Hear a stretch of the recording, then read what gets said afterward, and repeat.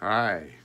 Ready for another episode in the life of Smoky the Crow? Here it is. Smoky is a farmer. Let's see how he manages with that.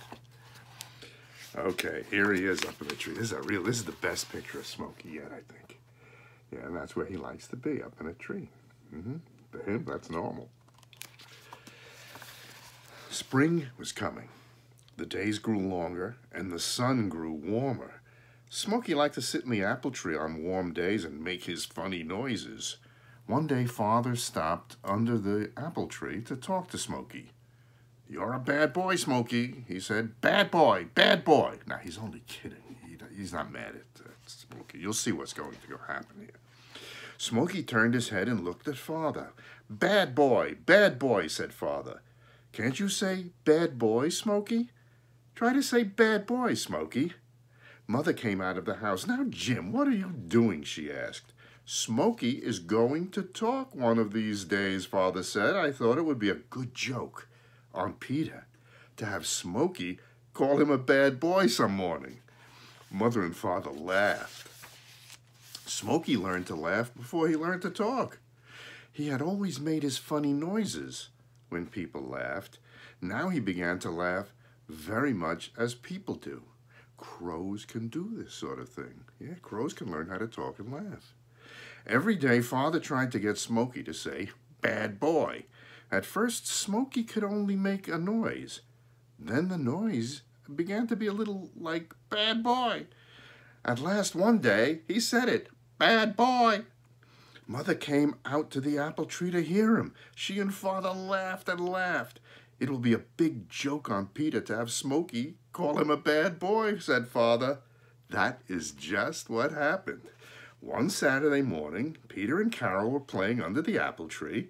Suddenly they heard someone laugh. They looked up, and there was Smoky in the tree, laughing at them. "Smoky," said Peter, "you are a bad boy to laugh at us." Then Smoky said right back to Peter, "Bad boy, bad boy." Peter was so surprised that he did not know what to say. Carol began to laugh. "Peter," she cried, "Smoky can talk. He called you a bad boy." "I know he did," said Peter. "How did he learn that?" Just then Father came out of the barn. He was trying not to laugh. "Now, Father," said Peter, you did that. You got Smoky to call me a bad boy." Father laughed. Peter laughed. Carol laughed. Mother came out of the house, and they all laughed. Smoky sat up in the tree and laughed too. He flapped his wings up and down and laughed. "Bad boy, Smoky cried again and again. That was the way Smoky began to talk. It was not long before he could say other things. Peter and Carol helped him learn to talk. He soon learned to call Peter. He had a hard time learning to say Carol, but he did it. Smoky learned some talk for himself. That was the way he played a joke on Father. Smoky and Father were good friends now. He liked to ride on the big wagon with Father. When Peter and Carol were away at school, Smoky stayed with Father all day. And here we have Smoky, see Smoky there, on the wagon, yeah, waiting to go for a ride. Yeah. One day, Father had the wagon and horses ready to go down to the field. Most farmers say get up to their horses to make them start, but Father had his own way of starting his horses. He gave a kind of cluck, cluck, cluck to his horses when he was ready to start. When he wanted them to stop, he said, "Whoa," just as others do. So that one day, Father had the wagon and horses ready to go down to the field. Up in the wagon sat Smoky. Father went back into the barn for something. When he came out, the horses were walking away. "Whoa," called Father, "whoa." The horses stopped. Then Father heard cluck, cluck, cluck, cluck. That said, "Go" to the horses, and they started. Smoky was doing this. "Whoa," called Father again. Then Father heard Smoky say, "Whoa." Father had to run to catch up with the wagon. "Now I see," he said. "It is you, Smoky. You were telling the horses to go."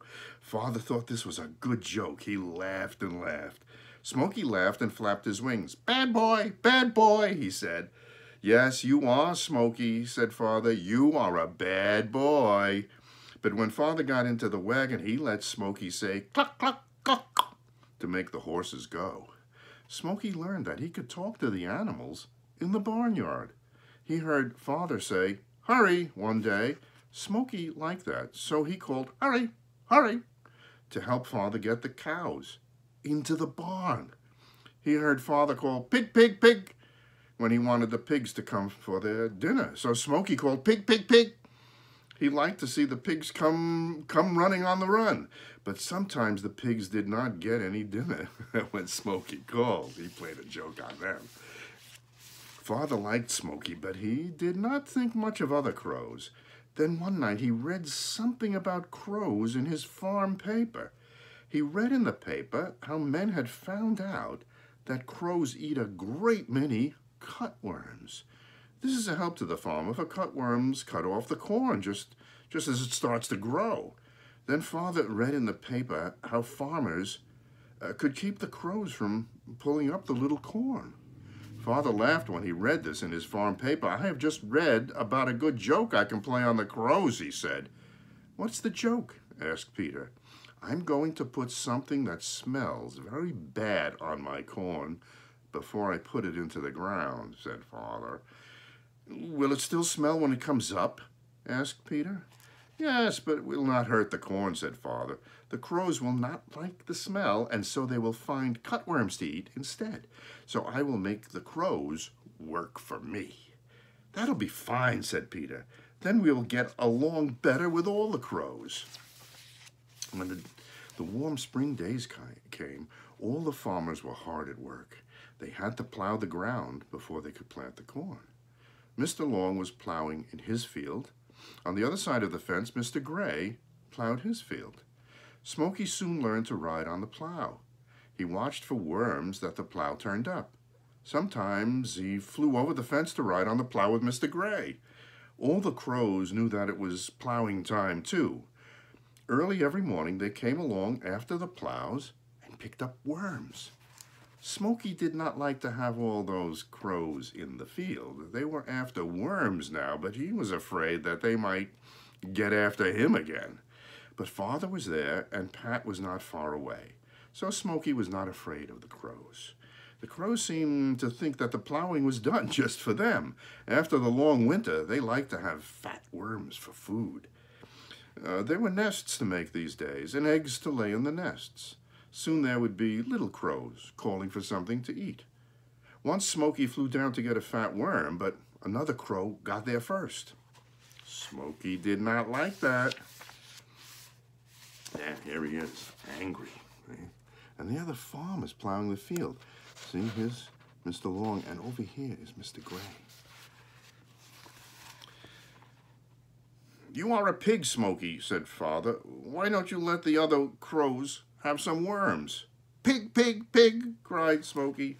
Then Smoky flew down to get another fat worm. Again, another crow got there first. "Pig, pig, pig," cried Smoky as he flapped his wings up and down. That was too much for the other crow. He was surprised to see a crow that cried, "Pig, pig, pig," just like a man. Smoky thought it was fun to cry, "Pig, pig, pig," at the crows. He called, "Hurry, hurry, hurry," at them too. But it was not long before the crows put an end to Smoky's fun. They soon learned that Smoky's talk could not hurt them, so they went on eating worms.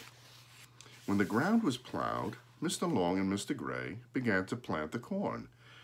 They did just what the farmer and the farm paper told them to do. And here they are again. And here you can see them. Here, this is Mr. Long, and here's Mr. Gray over here. "The crows will not pull up our corn this spring," they said. When Saturday came, almost all the corn was planted in the ground. "We will soon be through," said Mr. Long. He was hard at work in his field. On the other side of the fence, Mr. Gray was at work too. The sun was very, very hot that Saturday. It was too hot for spring. It was like the hot days of summer. Peter and Carol did their work at home that morning. Then they met at the big tree and started to go to the woods. They took Pat and Smoky with them. "It'll be nice to get into the woods out of the sun," said Carol. The hard work and hot sun made the horses very tired. Mr. Long and Mr. Gray were tired too. They stopped to talk. The horses were glad to stand for 5 or 10 minutes. "Well, Bill," said Mr. Long, "I think we're going to get some rain." Mr. Gray looked up at the sky. Just then a little wind blew up. Funny," said Mr. Gray. "That little wind was cold." "It came from high up in the air," said Mr. Long. "That is what makes storms," said Mr. Gray. "Hot air on the ground and cold winds high up in the sky. Look," said Mr. Long, "off there. The sky is black." And here we have that. And the two farmers looking at the black sky looming over them. Yeah. "Yes, we're going to get some rain," said Mr. Gray, "but we can get all our corn planted if we hurry. A good rain will be good for our corn." Mr. Long was looking up at the sky. "I don't like it," he said. "There's a big wind with that rain." The two men went back to work. It was still very hot, but every minute or two, a cold wind blew. The men wanted to get their corn planted before the rain came. Mr. Long clucked to his horses to make them go faster. "Get along there," Mr. Gray called to his horses. The storm was coming. Down in the woods, Peter and Carol were looking for crow's nests. They came to Smoky's old home, but the last year's nest had nothing in it. They could not find any crows at all. They went almost to the old house on the other side of the woods.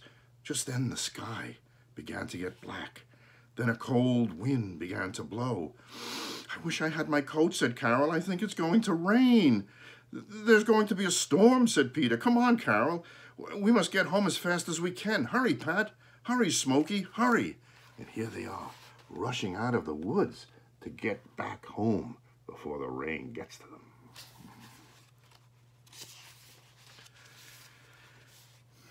Yeah, I'll show you another picture, too, while we're at it. See, there's the storm coming and the farmers riding horses. When Peter and Carol got out of the woods, the wind was blowing hard. Mr. Long called to Mr. Gray, "It's going to be a bad one, Bill. I'm going to get my horses into the barn as fast as I can." "And it's just what I'm going to do, too," said Mr. Gray. "Hurry, Peter," called Mr. Long. "Hurry, Carol," called Mr. Gray. Peter ran and climbed up on one of the horses. His father got on the other. Carol was on one horse. Her father was on the other. Away they went. "Don't fall off, Peter," cried his father. "Don't fall off, Carol," cried her father. Smoky was flying home fast. Down near the ground, then up in the air, he let the wind help him fly. He did not stop in the cornfield. He made his way to the barn in a hurry. Pat was coming too, but he could not keep up with Smoky. In the barnyard, the animals ran this way and that way. They were afraid. Pigs, cows, horses, they knew a storm was coming. When Smoky got to the barnyard, he called out, "Hurry, hurry!" That was what the animals were waiting for. They had to have someone to tell them what to do. This time, Smoky told them. "Cluck, cluck, cluck, cluck," Smoky cried. "Hurry, hurry, hurry!" The barn doors were open, and into the barn went the horses. Next came the cows. "Pig, pig, pig," called Smoky. The pigs ran to get their dinners. When they found nothing there, they ran into the barn after the cows. Then Pat jumped over the fence. "Hurry, hurry," cried Smoky. "Hurrah!" said Pat as he made the last pig go into the barn. Yeah, here they are. Yeah, they're helping getting the animals into the barn. That's the last pig there. Peter and Father on the horses came into the barnyard. Father put the horses in the barn and closed the door. "Run to the house, Peter," he cried. Peter and Father and Smoky and Pat went as fast as they could. They were almost at the back door before the storm was on them. What a storm! The wind blew. The rain came down. "Too much rain all at once," said Mr. Long. "It'll hurt the corn. Too much wind, too." Peter and Father and Mother looked out of the window. They saw a tree in the yard go down, but they were in the house, and all the animals were in the barn. Smoky sat on Father's arm and watched the storm, too. "Bad boy," said Smoky. "Yes, Smoky," said Father. "The storm is a bad boy." "Father," said Peter, "did you know that Smoky made the animals go into the barn?" When we were coming up on the horses, I heard him calling, cluck, cluck, and hurry, hurry, hurry. I know it, Peter, said Father. I heard him call the pigs, too. After the storm was over, Peter said, Father, don't you think that Smoky's a pretty good farmer? I think Smoky is fine, said Father. We could not get along on this farm if we didn't have Smoky. This made Peter very happy. And that ends that episode. See you next time.